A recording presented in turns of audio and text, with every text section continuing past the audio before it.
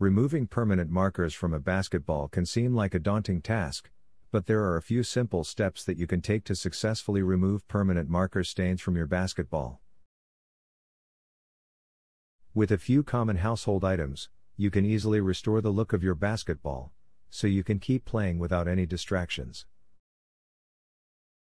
The first step in removing permanent markers from a basketball is to use a damp cloth to wipe the surface of the ball. Make sure that the cloth is damp, not wet, and use a gentle, circular motion to thoroughly remove as much of the marker as possible. If the damp cloth alone doesn't do the trick, then you can move on to the next step. Once you have wiped the surface of the ball, you can use a cotton swab and rubbing alcohol to remove the remaining marker. Dip the cotton swab into the rubbing alcohol and gently rub the stained area. Be sure to use light pressure and to not oversaturate the surface of the ball. Once you have finished, use a clean cloth and mild dish soap to wash the area. If the marker is still present, you can use nail polish remover as a last resort.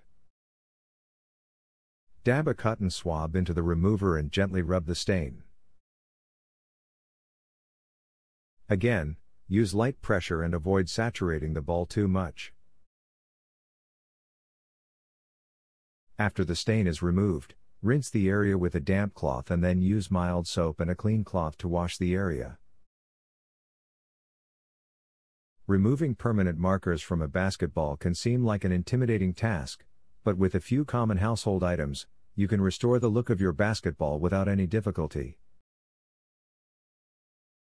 Use a damp cloth to remove as much of the marker as possible, and then use rubbing alcohol and a cotton swab to remove the remaining stains.